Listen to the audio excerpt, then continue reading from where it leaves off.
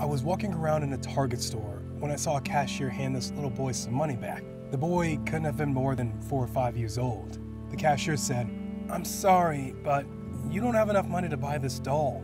Then the little boy turned to the old woman next to him. "Granny, are you sure I don't have enough money?" The old lady replied, "You know that you don't have enough money to buy this doll, my dear." Then she asked him to stay there for just 5 minutes while she went to look around. She left quickly. The little boy was still holding the doll in his hands. Finally, I walked towards him and asked him who he wished to give this doll to. "It's the doll that my sister loved most and wanted so much for Christmas. She was sure that Santa would bring it to her." I replied to him that maybe Santa Claus would bring it to her after all, and not to worry. But he replied to me sadly, "No, Santa Claus can't bring it to her where she is now. I have to give the doll to my mommy so she can give it to my sister when she goes there." His eyes were so sad while saying this. My sister is gone to be with God. Daddy says that mommy is going to see God very soon too. So I thought that she could take the doll with her to give it to my sister.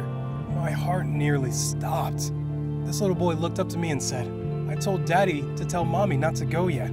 I need her to wait until I come back from the mall." Then he showed me a very nice photo of him where he was laughing. He then told me, "I want Mommy to take my picture with her so she won't forget me. I love my mommy and I wish she doesn't have to leave me. But Daddy says that she has to go be with my little sister." Then he looked again at the doll with sad eyes, very quietly. I quickly reached for my wallet and said to the boy, "Suppose we check again, just in case you do have enough money for the doll." "Okay," he said. "I hope I do have enough." I added some of my money to his without him saying it, and we started to count. There was enough for the doll, and even some spare money.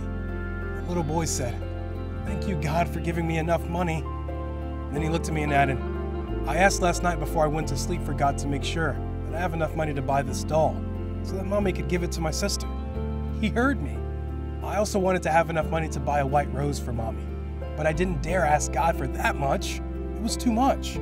But he gave me enough to buy the doll and a white rose. "My mommy loves white roses," he said happily with tears in his eyes. A few minutes later, the old lady returned and I left with my basket.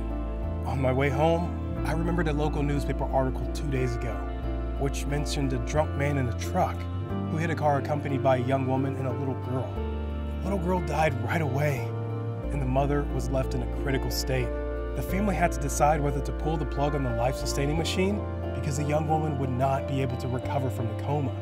Was this the family of the little boy? 2 days after this encounter with the little boy, I read in the newspaper that the young woman had passed away. I couldn't stop myself as I brought a bunch of white roses and went to the funeral home where the body of the young woman was exposed for people to see and make last wishes before her burial. She was there, in her coffin, holding a beautiful white rose in her hands, with the photo of the little boy and the doll placed over her chest. I left the place, teary-eyed, feeling that my life had been changed forever.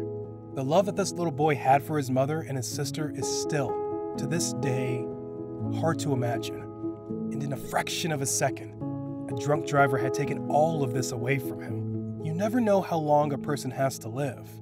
Spend every day of your life happy and appreciating the people you love, the time you have with them. You never know when that person will be taken away. The value of a person resides in what a person is capable of giving, rather than receiving. When you have the opportunity and the resources to help someone, help the person. You never know the situation the person is in. Thank you for watching this video.